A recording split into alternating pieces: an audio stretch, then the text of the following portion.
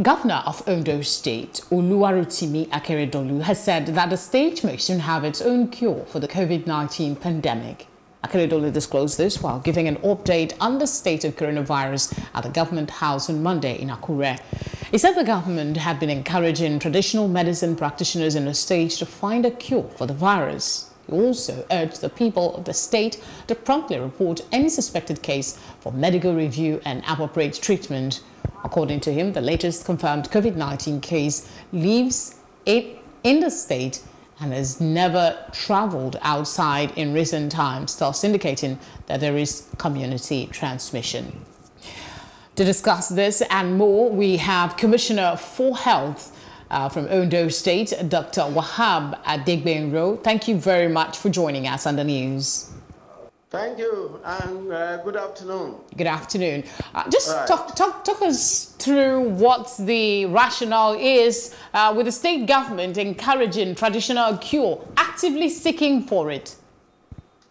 In recent times, a number of our traditional practitioners have come forward saying they have one herb or the other to take care of COVID-19 cases. The position of the government that we need to do more work on it. NAFDAC needs to examine what they have and so on, so that it has to be proven that it is okay before it can be used. Meanwhile, Mr. Governor has told them that if they have any cases with them, they should bring them forward to IDH. That is our infectious diseases hospitals, so that appropriate treatment can be given to our patients or our cases.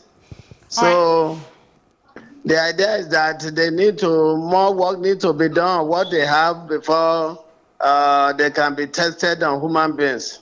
Okay, let's talk about the situation with the local transmission. The governor did confirm that when he was speaking. What is the latest with the efforts of the state government to contain the spread of the coronavirus?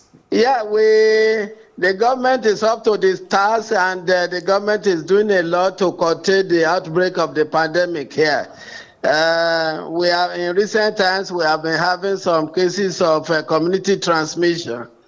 In fact, we had, as at now, we have 24 confirmed cases. 18 of them have been discharged, having tested negative. And we have recorded 2 deaths. One was recorded in about 48 hours ago. Hello. We now have 4 active cases on admission. Okay. So active case search is ongoing to make sure that we test as many people as possible. What are you doing regarding enlightenment? Because there are still some people who do not believe that coronavirus is real. What other efforts are you making aside enlightenment to encourage people? Sensation is ongoing. We are using all media available to talk to the people that this disease is real. And I'm not too sure anybody can raise his hand in Ondo State that he has not heard about COVID-19.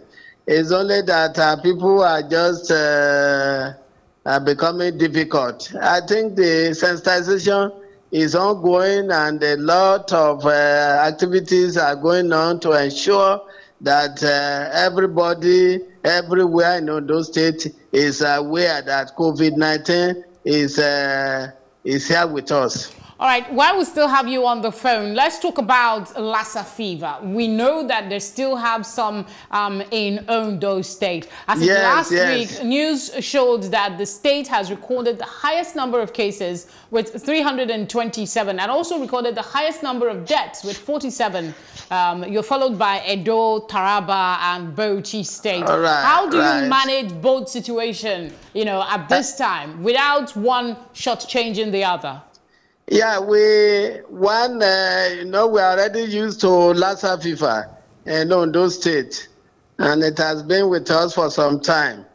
FMC Owo is actually in charge of treatment for Lassa cases, while our IDH in Akure is in charge of treatment of COVID-19 cases.